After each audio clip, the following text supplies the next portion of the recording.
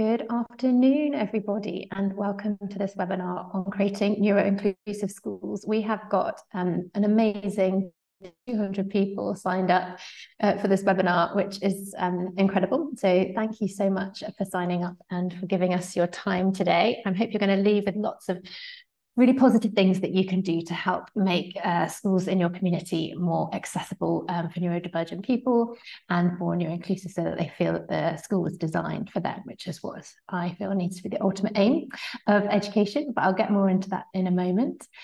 Just to make an introduction to somebody who's one of the participants today, who's also my assistant, Prunelle Pillay, and she is going to be popping some links into the chat for us as we go through some useful resources that you might find. For example, our handout, which is packed full of useful information, and also the link to Menti, because we're using an interactive session today. So thank you again for joining us. And without further ado, I'm going to get us started. Prunelle, if you wouldn't mind popping in the chat the information about Menti and the handout, please, that would be really helpful. Super. Okay. Right, I'm hoping Prunelle's going to be popping it in there in a second. Oh, here we go, there it is. She was just finding it. So there's the handout, everyone, and we're going to be going on to Menti in just a second. Fabulous. Super. So I'm going to share my screen and we can get started.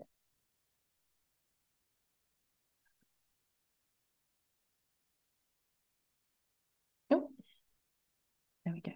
Super. Wonderful. So we're going to be talking about creating neuro-inclusive schools. And by neuro-inclusive school, I mean a school where all people who think in all different ways feel that the school has been designed for them and that they're welcome there and that they're not different. So we're going to be interactive today. So there's a link in the chat. For now, I'll keep popping it in there for new people who join. So we've got loads of people signed up today. So please do click on that link in the chat, and then it will just take you to a blue screen that says Get Interactive. If the link's not working for you, you can also use on your mobile phone, you can scan this QR code, which will take you there. And then once you're on the page, just like the page in the bottom right-hand corner, that just shows me that people are being able to access the page, that it's all the text working for us, which can be hit and miss sometimes. But yeah, please like the page when you've managed to get access. Again, the link will be in the chat. For now, I'll keep posting it there as new people join. So if you see it a few times, that's why, because sadly, people can't access the chat from before they joined us. So I can see there's 20 people. We've got way more than that online. So please do get interactive in this session because you will learn a lot more as you help co-create some of the slides and learn from other participants as well. So please do get involved by following the link or using the QR code, and then just like the page by hitting the bottom right-hand corner there to show us that you've managed to make it. Fabulous. So just a little bit about my aims for this talk so you can know where I'm taking this. I'm going to be first of all talking about the SEND crisis in the UK that we're currently very aware of, I'm sure. And then we're going to be talking about executive functions, neurodiversity and trauma. Why connection, relationships and belonging are fundamental to personal development. And then finally, why a compassionate whole school approach can help every young person flourish. So let's check Menti is working, and let's have an introduction to who we've got in our audience today. So which of these best describes you, please? Okay. Good, we've got a great breadth of people in the room. Lots of parents, it's wonderful to see. But across the board, a number of senior leaders, classroom teachers, SENCOs, learning support specialists, and then a number of others. Please do pop what kind of other you are into the chat. I'd love to see that. Be really useful for us to know.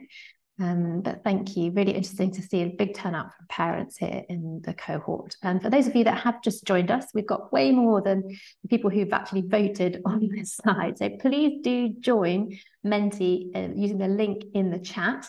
And that will take you to Menti so that you can contribute to some of these interactive slides, because your voices are important to us. So we'd love to hear them. Fabulous. Great. Thank you so much for sharing that information. I'm going to get started with the talk now with a little bit of an introduction about myself. So my name is Victoria Bagnall, and I am neurodivergent. I have a diagnosis of dyslexia, and I'm neurodivergent. That means that I think differently from the norm, the neurotypical people. And despite my dyslexia, I did manage to get to the University of Cambridge to read geography. So my dyslexia doesn't mean that I am lesser, just that I think differently. I have a PGC in secondary geography, so I am a teacher, so I really know what it's like in the classroom. I'm also a mother of 3 gorgeous girls. I've got a 12-year-old, an 8-year-old, and a 4-year-old about to turn 5. I'm also the co-founder of Connections in Mind and an organisation called The Code as well. And I'm going to talk briefly about my light bulb moment. I normally talk quite in depth about this when we do our free intro, but I really want to get on to the important work of talking about schools. But because of my neurodivergent thinking and the way that I show up in society, I received a lot of kind of negative input throughout my life about my executive function challenges, where I'll come on to what they are in a minute. I thought that I was lazy and disorganized and really just not a good enough human being. And I kept getting that kind of feedback from my parents, from school, from my friends. And it wasn't until I was working alongside a young lady who got the highest ever score in the thinking skills assessment for Oxford. So she was off the scale bright, but she just couldn't do the mechanics of the learning. She couldn't get an essay in on time. She struggled with her homework. She struggled with revision. Her desk was really untidy. Her school bag was kind of a black hole of pieces of paper and things that were important and never kind of made their way out of there again. And I was working on this particular case with this young lady alongside a psychiatrist, and I was doing some SEN tutoring at the time. And I said to the psychiatrist, how is it this young lady can be so intelligent but find these basic things so difficult? And she said, Victoria, you've got to read this book. I did. I read this book, and I found that I had a bit of a light bulb moment. I was like, oh my goodness, this is this young lady, but also this had been me as I was growing up as well. So this book, Smart but Scattered Teens, really kind of sums it up. It's smart, so intelligent, but just all over the place. And I'm sure we can all relate to young people who are a bit like that. And this is the author, Peg Dawson, here. And in my very neurodivergent way, very impulsive, I jumped on the first plane after reading the book over to the US. And went to one of Peg Dawson's trainings in Boston, and then took her out for lunch. And I said, Peg, you've got to come to England. And in her wonderful, generous way, she agreed to come to the UK, to London, and we hosted the first ever training of executive function specialists in the UK back in 2015. And since that point, I then met my co-founders, Imogen Moore-Shelley, who sadly passed away last year, and Dr. Bettina Honan, who's a clinical psychologist and also a lecturer at UCL. And we had a shared belief, and our belief is that knowledge of our brains and our brain states can help us to be kinder to ourselves and those around us. And we really on a mission to change the way that people think about different ways of thinking and to help everyone to be kinder to themselves and to those around them. So I want to talk about the SEND crisis now. I'm sure you're all hyper aware of this, but for those that aren't, I think it's always worth going over it again. So we know that the number of pupils that are diagnosed or on the SEN register is increasing. It's almost 20% now. You can see that in the figures here. And also at the same time, we've got all these rises in numbers of children with special educational needs, but the local authorities don't have the funding to meet those needs. Local authorities are currently at deficits of about 2.4 billion in total, based on information from their treasurers. So it's a really kind of dire crisis in funding. But also on top of that, we have a profession of teachers who say that their workload is totally unmanageable. They're feeling totally swamped. And really, you know, it's just putting a lot of pressure on them to show up and support young people. So it's a real crisis that we have at the moment. and something that we believe we have a solution for in creating neuro-inclusive schools where every single child feels like the school was designed for them and that not that they're different and need specialist extra support. And that is the key message that we want to pass along today. And I'm going to talk to you about how we do that as part of these slides. So I've been talking about something called executive functioning, and I'm not sure how familiar you all are with these terms. So some of you will be regulars at our webinars, which is wonderful, and others will be newbies. So I can see we've already got one expert in the room, so that's fabulous. But I'm sure we have people across the spectrum of knowledge as well. We've got some people who've never heard of them before. So really interesting to see it. Now, I'm a geographer, so graphs get me very excited. I know, very sad. So you can see a really interesting distribution here. We've got a few people saying they've never heard of executive functions, the majority of people saying they're kind of around the middle, and then a few people saying they consider themselves to be a bit of an expert about executive functions, which is wonderful to see because this curve is very different back in 2015 when most people were like, executive what? And they'd never heard of it. So I think that's testament to the work that we've been doing to raise awareness on this.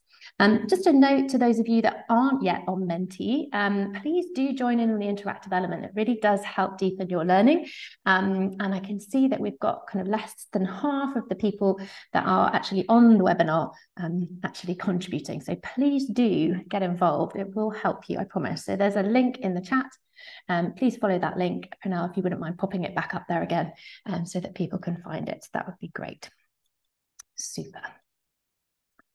So what are executive functions? So executive functions are the cognitive processes, which means brain processes, which reside in the prefrontal cortex of our brain. So that's a bit of our brain behind our forehead. And a lot of people ask me, why on earth are they called executive functions? Isn't that a dreadful term? But actually, when you think about where the word is derived, it does make a lot of sense. So that part of the brain is responsible for helping us execute tasks and to get things done. I can see Pranal, someone has just raised their hand, Jay Christie. Pranal, would you mind just messaging them and seeing if you can help out? And Jay Christie, would you mind just putting something in the chat and then Pranal can help you out? She's assisting me today. Thank you so much. And so they're involved in the timely execution of tasks and emotional regulation as well. But how do we know about them? So a lot of people, when I talk about executive functions, and believe me, if you're sitting next to you on the bus, on a train, or a dinner party, or at the theatre, you will get your ear bent about executive functions because I am so passionate about it. But lots of people ask me in conversation, and they say, well, if they're so important, why don't we all know about them?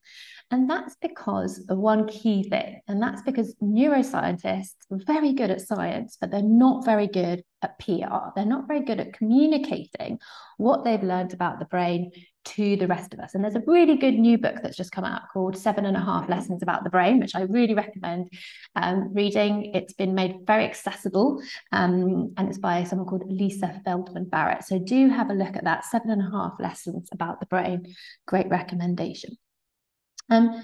So what we now know about the brain is based on the science that has developed around fMRI scanners, our ability to look at a human brain when someone is alive and conscious and see how their brain lights up or how it's active when they're doing certain tasks. And we know that prefrontal cortex, that part of the brain, is responsible for getting things done, for executive functioning. And these are things that we used to think of as character flaws, that if we had these challenges that were somehow deficient or lesser or flawed. But we now know that's not the case. It's just a difference in the architecture of our brains. And I'm going to talk more about that in a moment. So who is affected? Every single person on this planet, as I will go on to prove in a minute, does have executive function challenges. And we do regular insets with teachers where we've got hundreds and hundreds of teachers in the room, and everyone has their own unique profile. Nobody has a perfect executive function profile. It's really important to remember. So what am I talking about? What does this mean for our lives? Well, executive functions are responsible for things like meeting deadlines, prioritizing which work to complete first, regulating our emotions, inhibiting our responses, that's stopping ourselves from doing things we might instinctually want to do, organizing our belongings, so keeping things tidy, organizing our thoughts on paper, essay writing, report writing, etc. Holding information in our heads, that's our working memory. Keeping time, now this is a really interesting one. As a geographer, I'm fascinated by different cultures and their relationships with time, especially punctuality. In the West, we value punctuality very highly as a character trait and as a character flaw if we don't have punctuality, but in other cultures, that's not the case at all. So very important to see that as a cultural construct that we have. And finally, we've got thinking flexibility, our ability to think on our feet and to take in new information and change the way that we approach something. So over to you. I'm going to ask you to self-reflect now, not your children in your care, but actually yourself. Which of these do you struggle with? And you can choose as many as you like.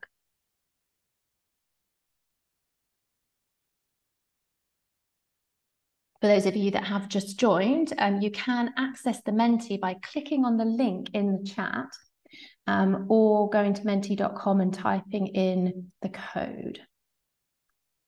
In fact, the code is not showing on here, so just click on the link. I need to get that out.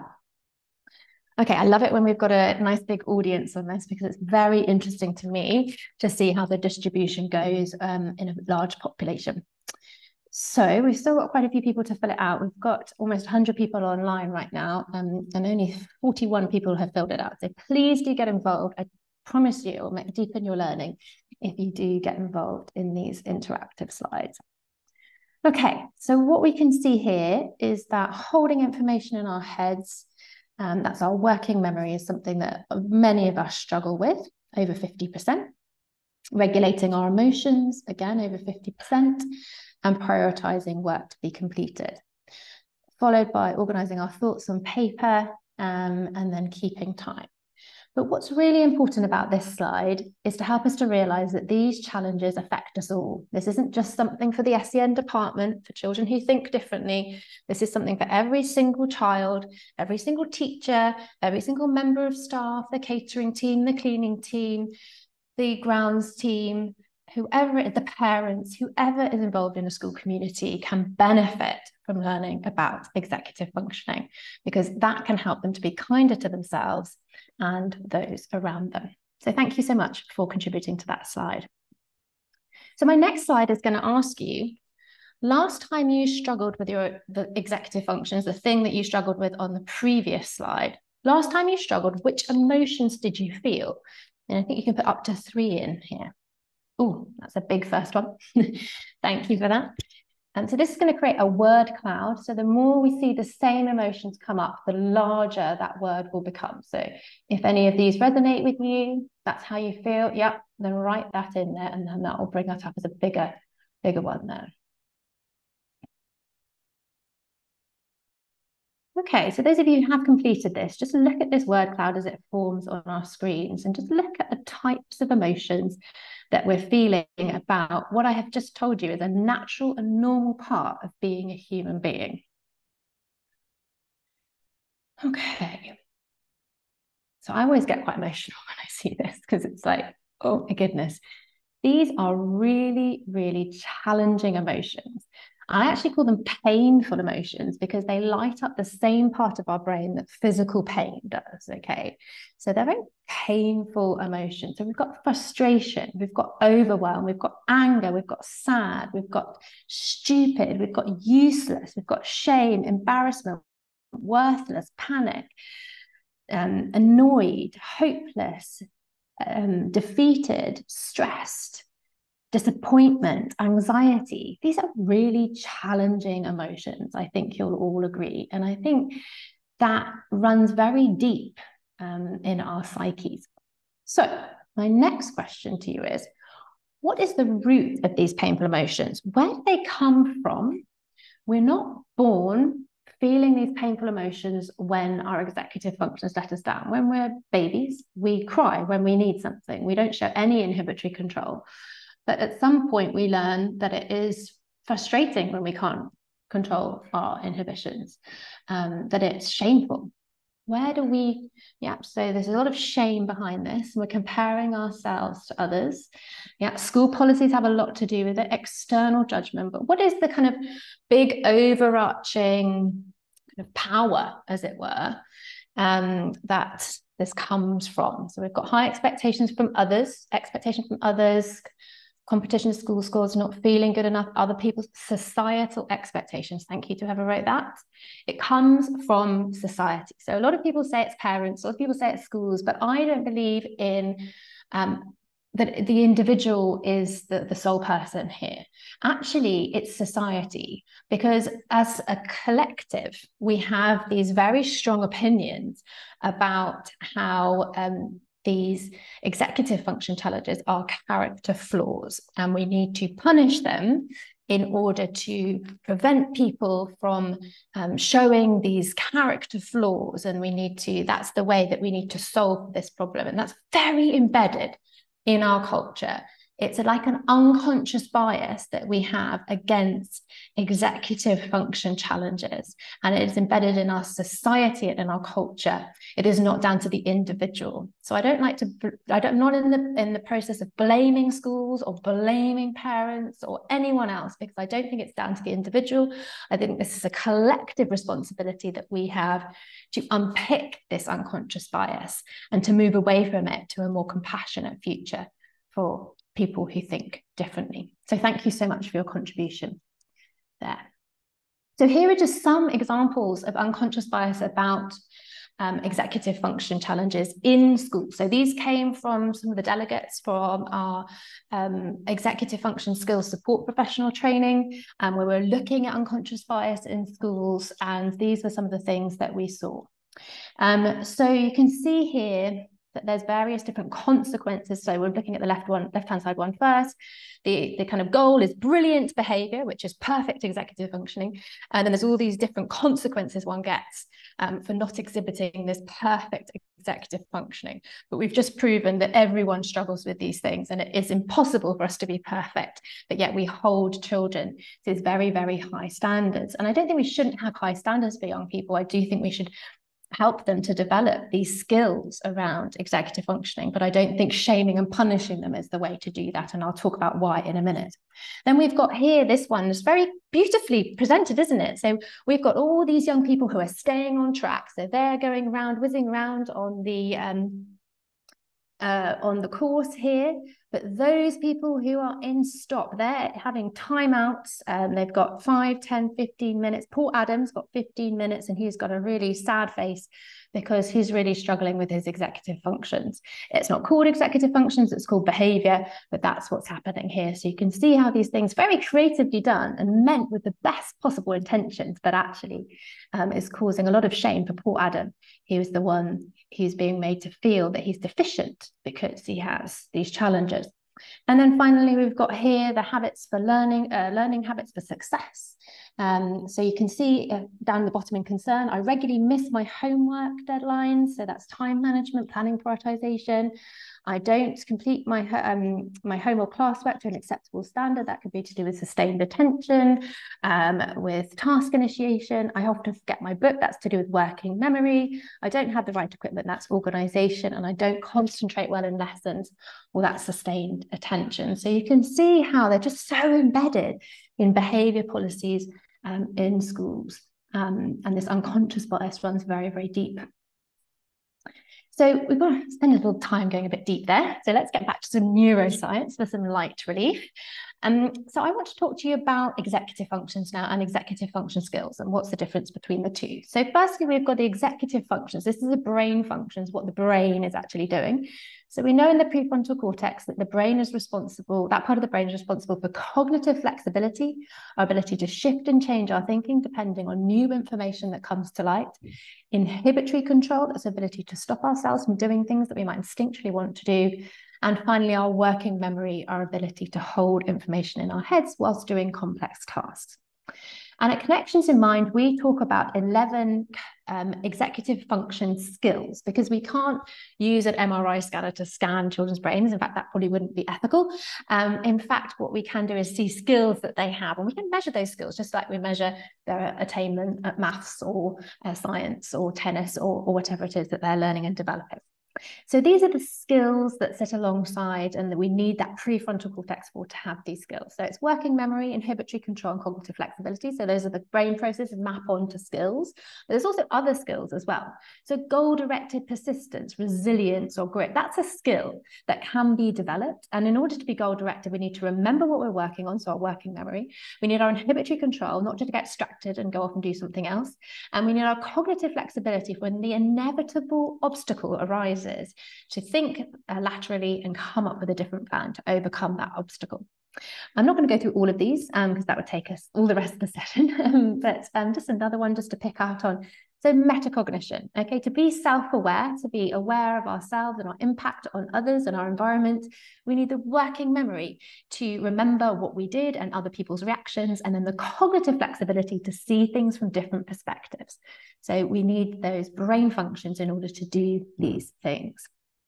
And executive function skills are needed in every aspect of learning. Okay, so we need them to not call out in class. We need them to self-reflect and self-evaluate. We need them to write essays, to do homework, to do revision, and to do exams. They're just so embedded in all of those things. But also we need them for the subjects themselves. So in order to be good at maths, one needs a very strong working memory. So working memory is so important, but you also need your cognitive flexibility, because you need to manipulate the information you're given and put it into a different format, and that requires cognitive flexibility. In order to be good at literacy or any kind of written tasks, you need to be able to use your working memory to remember what you want to say, and then you need to use your cognitive flexibility to put that into the written word, which is different from how you might verbalize it. And so that's why often young people with executive function challenges can be very able verbally, but really struggle to write things down. And other things that we might see around executive functioning are all these kind of things at the top of the iceberg. But I want to start at the bottom of the iceberg now and talk to you about why we have executive function challenges. So there's a lot of research happening on this, and as in with everything in science, there's a discourse that goes on, but it's agreed that there's both a genetic predisposition to have executive function challenges, that things like ADHD and other neurodivergent traits run in families. It's as heritable as height, actually, ADHD. But also there's also a psychological trauma element as well, and that's research coming out of the Harvard Center on the Developing Child, showing differences in brain architecture, where the prefrontal cortex is smaller and a part of the brain called the amygdala is enlarged in young people who have experienced psychological trauma. So none of these things are the choice of the child. It's either their genes or some awful thing that has happened to them in their formative years. So they're not making a choice to exhibit these kind of behaviors, although that's the language that's all often given. But what we've got is these executive function challenges. And then we saw from our word cloud, didn't we, these kind of really painful emotions, this shame, guilt, frustration, feeling fearful, hopeless, and isolated and unlovable. And then what we see on the surface is these behaviors that we try to control. We see that people that swear, break the rules, and have emotional outbursts, or maybe they just struggle to get it down on paper, they don't complete their homework. Maybe they're disruptive in class and they shout out. Maybe they just forget things easily and they're always a bit scatterbrained. But some children are really quiet and compliant at school, but explosive at home. And those are the ones that have learned to use all of their energy to comply with the rules in school, because they know what they need to do, and all children know what they need to do. It's whether they have the ability to do that or not. So some children just use all of their energy to comply when it's really challenging for them. And so when they get home, they're exhausted and the wheels come off and they let it all out with their parents, who they feel safe with. So a little bit of information about executive functions and neurodivergent traits. So this is Russell Barkley. He is like the godfather of ADHD, and he has dedicated his life to researching this area. And he talks about ADHD as both self-regulation deficit disorder and also executive function deficit disorder. So they're interchangeable terms. There's also some very recent research from April last year in talking about specific learning disabilities, which is what we now call dyslexia and dyspraxia. Specific learning disabilities, you can see all the different executive functions that they have attributed to these. So I'm not going to go through all of those, but you can see that if you have dyslexia or dyspraxia, or what we now call specific learning disabilities with impairment in, then you can see how the executive functions are impacted. Also, there's lots of evidence to show the link between autism spectrum disorder or condition and executive functioning. I don't like the use of disorder or condition. I just think it's just autistic or not. But it's interesting that it was referred to like that in the literature. So I like to think, and this is oversimplifying things, but it does help us to make sense of it. I like to think of these 3 different areas of brain functioning as mapping onto the traits that we might see and that we might use for diagnosis. So with cognitive flexibility, that's our ability to shift and change our thinking. If we struggle with that, we struggle when plans change or to see things from different people's perspectives. That tends to be autistic traits. If we struggle with our inhibitory control, if we're really impulsive, that tends to be our ADHD traits. And finally, if we struggle to read and write, that's often around our working memory that's getting in the way there. And there's a lot of research to show that. So let's get on to some more brain science now and thinking about regulated and dysregulated brain states, which is the 2 brain states that we talk about, connections in mind, which is really important because we need a regulated brain states in order to learn. Our brain is programmed to to prioritize survival over learning. Makes sense, doesn't it? We've got to stay alive before we can learn and do things differently. And so the brain is constantly balancing what we call the body budget and making sure that the energy is going in the right place. So we have the prefrontal cortex, which is the part of the brain that does the executive functioning. We call that our air traffic control center of the brain. It's kind of controlling all of the neurons that are firing and making sure things are getting done. And that's where we think before we act. That's that kind of rational brain that we kind of want to see in young people at school. But then we have the amygdala. The amygdala is like our threat detector. It's always kind of sensing if we're under threat and looking for patterns of where we've been harmed in the past and making sure that it's keeping us safe. And so when the amygdala is sending messages to the brain that there's a threat, then everything is put to protecting and safeguarding that person, that brain, rather than thinking rationally and getting things done. That's when we act before we think, we run away, we freeze, etc. And there's this really handy hand model of the brain that I want to show you, which helps us to talk about this with young people and also adults. I use this with bankers in the City of London. So if you wouldn't mind just putting your hand up for me like this and folding your thumb across your fingers, then we've got this knobbly bit of your thumb that sticks out. That's the amygdala, that's the threat detector. And then we have our prefrontal cortex here, which most of the time is keeping the amygdala in check. But when the amygdala senses any kind of threat, it dysregulates the brain and says, oi, prefrontal cortex, off you go. It flips off. And there's less of a connection between the two. The amygdala kind of takes charge and makes sure that the person is safe, okay?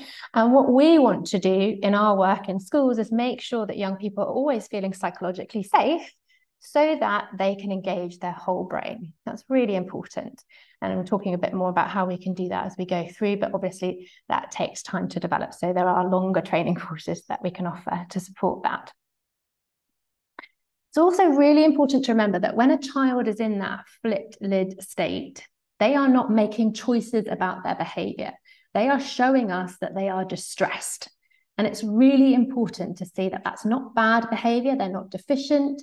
They're not naughty. They are distressed. And I think it's really important that we change our language around that and that we help people to understand that when we see dysregulated behavior, so we see people breaking school rules, it's because of distress, not because they're making choices to behave in that way. So this is talking about trauma and executive functioning. So as I mentioned, Harvard Center on the Developing Child has conducted a lot of research along with a lot of other universities in the US.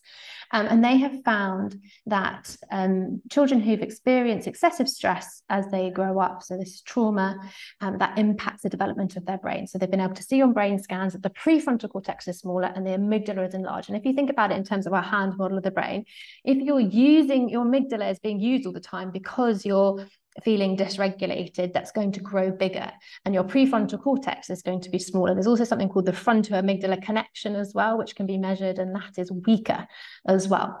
And that also affects us in adulthood too. If we experience something that's really shocking, like a death or an event like COVID, that can create this sense of brain fog in our brain, which is where it's difficult to get things done. And that's because the trauma has bypassed our prefrontal cortex, got us to kind of keeping ourselves safe and protecting us from the shock. And it's difficult to get things done. So if you have a friend who's experienced a death in the family or a big shocking event, the best thing that you can do to go and help them is to go and put a wash on, or help them hang out the laundry, or cook a meal, or something very practical like that, because they often struggle to get those things done. And in the research, and all of the work that we do at Connections in Mind is backed by reams and reams of research, there's been a lot of evidence about how we can make sure that executive functioning is working as best as it can. So the first block is safety. Psychological and physical safety are really important. Then we've got exercise, so cardio, but just also any kind of exercise where we get our bodies moving. Connection, so this feeling a sense of belonging and love and having strong relationships. Fun, so that's play and enjoying ourselves. And then joy, that feeling of happiness and feeling success. And then we've got calm, so that's moments, that's yoga, mindfulness, that kind of thing. And then we've got sleep. Sleep is of course essential for brain development, as we know. And then food, it's very much about a slow release energy, not kind of sugar spikes, because we've all kind of experienced hangry, haven't we, when we're running low on glucose in the brain, and the brain is just looking for glucose because it needs a lot of glucose to work. And so it's looking for food. And so it will do anything to get that food, and it gets quite angry. You get quite angry when we're there. So that's that hangry state that we can all relate to. So from the research and from all the work that we've done, we have realized that connection and belonging is so fundamental to personal development, but yet something that really isn't prioritized in our schools today, which I think is such a shame. And the reason of this, because there's a concept called neuroception, whereas our entire nervous system, which is our brain and also all of our nerves throughout our body, is constantly evaluating the environment for cues of safety, for patterns of where they have been unsafe in the past that they need to prepare for being under threat. Okay, so the body is constantly looking out for this. And then when we feel psychologically safe, when we feel like we're with people who understand us, that we feel that sense of belonging and that the environment was created for us with us in mind, then we can really relax. And that's that place of psychological safety that we can get to. So it's really important that we create these places of psychological safety. And I'm going to be taking us on to why that's important now. I want to talk about traditional behavior policies first, and how they can really derail young people who have executive function challenges. Because what happens is in this pink arrow here, we tend to have the child with executive function challenges displays unexpected behavior in the school environment. And the normal go-to is some form of punishment, or being noted down as a concern, or something that makes them feel different and makes them feel ashamed of having these challenges. They then feel unwanted, alone, misunderstood, frustrated, as we saw in our word cloud. And that makes them dysregulated. They flip their lid, and then they exhibit more unexpected behavior. And so the spiral continues. And to the stage when often they're asked to leave school because the school just cannot cope with their behavior anymore. But actually, if they've jumped in when the unexpected behavior had first come up and sat down with a young person and shown them compassion and care rather than punishment, we can stop this vicious spiral in its tracks, and we can help these young people to develop the skills they need to be successful. It's such an important part of the process. So here are some case studies of what I'm talking about here. So this is Susie. So Susie has a diagnosis of ASD, so that's autism spectrum disorder, and she has flexibility and metacognition challenges, which is very common. So the teacher implements the behaviour policy and Susie feels it's unfair. So she's triggered, she flips her lid. She then mutters something like, "That's really unfair." Nothing rude, but just in the tone that is quite rude because she's dysregulated. The teacher then becomes dysregulated because they've heard her being insubordinate, and the teacher questions Susie's behaviour. "What did you say?" Susie becomes very dysregulated at that point. She loses control of her behaviour and she throws something across the room, swears at the teacher, or does something that contravenes the behaviour policy.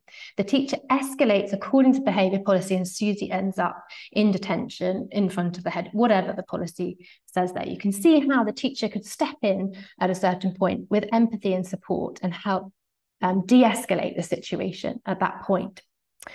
Here we've got George. George has ADHD and inhibitory control challenges, which means that he has a disability that means that he has executive function challenges. Things like, he struggles with things like not chewing gum in class and answering back to the teacher and wearing the wrong shoes, and all these are minor misdemeanors that are seen as minor things by the school. And they find it difficult to differentiate between his ADHD and these minor misdemeanors. And I don't think there is any difference. He has a disability that means that he can't do those things and he needs to be helped to develop skills to not do those things. But the way the school deals with it is he has these things called strikes, which are like negatives that accumulate and gets to a certain point where he gets detention. So for all these little things that he's done wrong, he gets this detention. He has to write a reflective essay on why he must abide by the school rules. And of course, George doesn't care about this. He's just like so disengaged by the school at that point. It's not having the impact that is required. And so nobody is sitting down with George and helping him to develop the skills to not chew gum in class and to not answer the teacher back. And so these detentions accumulate and eventually he's threatened with suspension. And actually poor George, not his real name, has actually been asked to leave this school, really sadly, from very, very small misdemeanors that started out, but it escalated and escalated and escalated because he wasn't taught the skills to meet the expectations the school had of him. And then we've got Kit. Kit doesn't have a formal diagnosis. He has sustained attention, time management, and task initiation challenges. And he is charming in class and has a very strong verbal ability, but he's chronically late, he's always disheveled, and always has an excuse. He performs well in tests, but he could do better, and he's given the benefit of the doubt at primary school. But at secondary school, they're less lenient. So these strikes and detentions and negatives accumulate, and he has this crisis of confidence. Am I this charming, likable chap? Or am I this naughty boy that's always in trouble? And that really impacts his mental health. And finally, we've got Emily. So Emily doesn't have a formal diagnosis, but she has metacognition, flexibility, and working memory challenges. She often makes out-of-place comments, struggles to make friends. She sits alone at playtimes, and the other girls tease her about her shoes. She seems engaged in school, but she's not reaching her potential. And her parents struggle to get her into school. We all know Emily's in our communities. So I just want to think about Maslow's hierarchy of needs now, because that diagram that I showed you about the building blocks of executive functions really maps onto Maslow back in the 1940s. He had it right. So we've got the physiological needs, we've got safety, psychological safety and physical safety, love and belonging, and then esteem, and then we get to growth. If these needs aren't met, we can't get to these places, and it's really important to remember that we need to prioritize these things in order to help young people to flourish. So what do we mean by belonging? What did Maslow mean by belonging? And what do we mean by belonging in the research that is coming out about the neuroscience of strong executive functioning? Well, I really like this metaphor, so bear with me with this. So equality is being invited to the party. Inclusion is about being asked to dance. But belonging is dancing like nobody's watching. It's that ability to feel totally psychologically safe in an environment and to be yourself, to show up as your whole self. And that is what we're looking for in belonging. But it's also really essential to remember that the opposite of belonging is fitting in. Belonging is not something that children do to fit into the school environment. Belonging is something that schools do to adapt themselves to meet the need of every single learner in their community. And that's a really important distinction there. So let's have a look at our case studies. So looking back to Susie and George and Kit and Emily at the end. How do you feel they're doing according to Maslow's hierarchy of needs?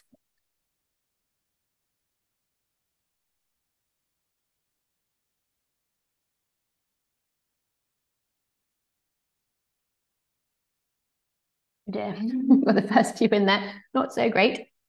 Hmm.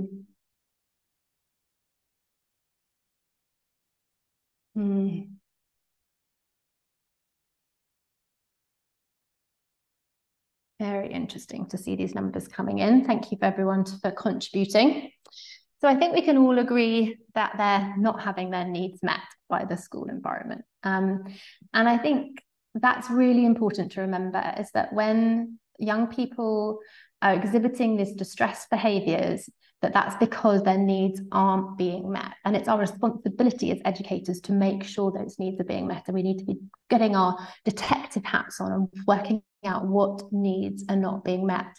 And all too often, it's about psychological safety and feeling of love and belonging that we can focus on.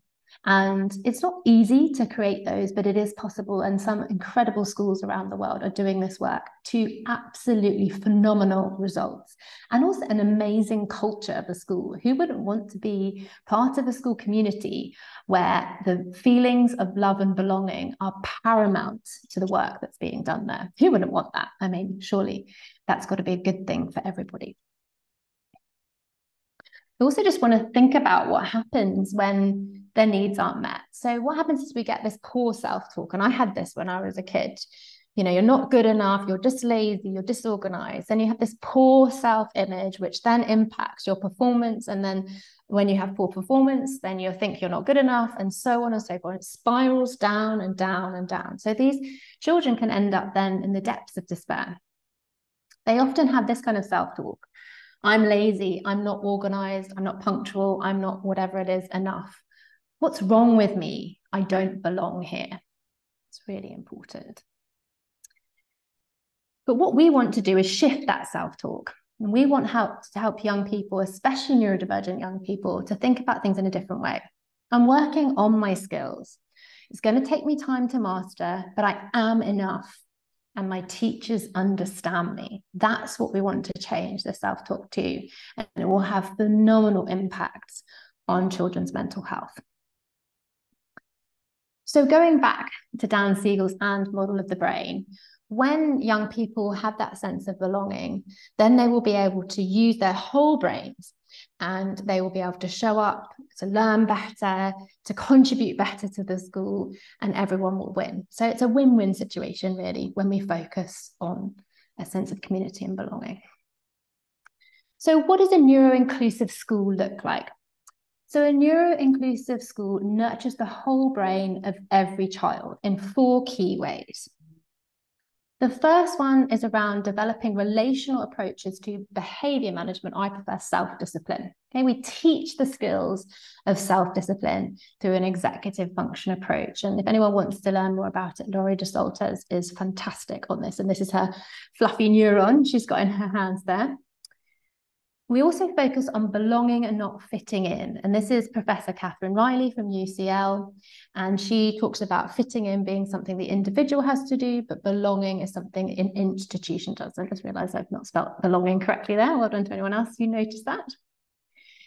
The next one is embedding an executive function skills approach. So Laurie Faith is a colleague of ours that we worked alongside. She's a teacher turned researcher based in the University of Toronto. And her activated learning pedagogy is based on building executive function literacy, and then a pedagogical approach called mental contrasting, which you can look up, but our training can help teachers to develop that pedagogy as well. And finally, we've got self-compassion and care. So it's really important that our teaching staff model the same that we're expecting of young people, that self-compassion, building up their building blocks and looking after themselves, in order that children feel that it's okay to prioritize their self-care in order to be the best that they can be. And we do this through a 3-step approach at Connections in Mind. It's called Connect, Collaborate, Support. Connect is about connecting the prefrontal cortex and making sure we've got a whole brain that we're working with and not just a dysregulated brain, which we're not going to get very far with. And then we've got Collaborate, which is about working together with young people alongside them. And then Support is about supporting them over the 60 iterations that it takes to develop a new habit. I wish I could go more into that now, but we don't have enough time. So further reading, now is going to pop a link to our reading and resources page on our website, where you can get access to all of these books through Amazon. If you prefer to buy them in different bookshops, that's totally fine. And we do get a small commission for any of those books that you purchase through then. You don't pay any more for that. It's just part of the deal that we have with Amazon. So please do have a look at these books. So there's The Kindness Principle, Laurie DeSaltis, who I talked about earlier, and then Lost at School. And then Executive Functions in the Classroom, that was the Laurie Faith approach. Compassionate Leadership for School Belonging, that was Catherine Riley from UCL. And then we've got Brene Brown and Dare to Lead, because as teachers, we're all leaders in our classrooms. It's also really important to remember that we're here to help. So we are a CIC, which is a community interest company. We're a non-profit organisation, and we exist to support our neurodivergent community. And all of the work that we do is about the impact that we have in helping them to live in a society where people are kind to themselves and to those around them about their executive function differences. So we offer one-to-one coaching, which for people in the UK, you can access through Access to Work. For adults and for young people, you can access it through EHCP plans. We also offer CPD, continued professional development and training for schools and workplaces. And we offer group support for adults who are struggling with their executive functions too. And we also offer for schools accredited professional training, so executive function coach training for schools, and also something called neuro-inclusive classroom practice as well. In that, there are 4 levels of accreditation. Starting off at level 1, which is our entry level, and working up to level 4, which is our train the trainer as well. So before I finish up today, I'm just going to put out a poll to everybody. If you click on any of these areas that you're interested in, it will take a note that you're interested on them, and then we will send you an email tomorrow or one of the days later in the week to send you more information about the services that we can offer. So do register your interest then, and then we'll only send you information that's relevant for you. Thank you so much for that. Whilst people are finishing that up, I will just finish off, if it will let me. Okay. Super. It's also worth taking a look at our CIM Learning website. So Pranel's going to put up some links to our school subscription service that we have, which offers access to resources and on-demand CPD as well on there. So please take a look at that too. We're also on something called Mighty Networks, as well as Facebook and LinkedIn, and Instagram, I should say, and LinkedIn. I'm very active on LinkedIn, so please do look me up there if you're interested too. And that is the end of our presentation today. So I hope that has been super helpful for you all. Please, if you have any feedback for us, do email us and let us know. We're always wanting to learn and do better. If you have any specific questions, please also do let us know as well. But it's been such a pleasure to take you through our understanding of neurodiversity today and how we can create neuro-inclusive schools where every young person feels the school was designed with them in mind. Thank you so much for your time.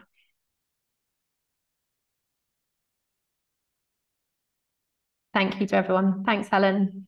Thanks, Casey. Thanks, Emma. Thanks, Darlene. Thank you, Susie. Thanks, Carolina. Thanks, Laura. Thanks, Addie. Thanks, Teresa. Thanks, Lucy. Thanks, Esme. Thank you, Anna. Thanks, Joanna. Super. Great. I'm going to finish up now and let you get on with the rest of your days. But thank you so much for joining me, and we hope to see you in a Connections of Mind event in the future. Take care. Thanks, Derry. Bye.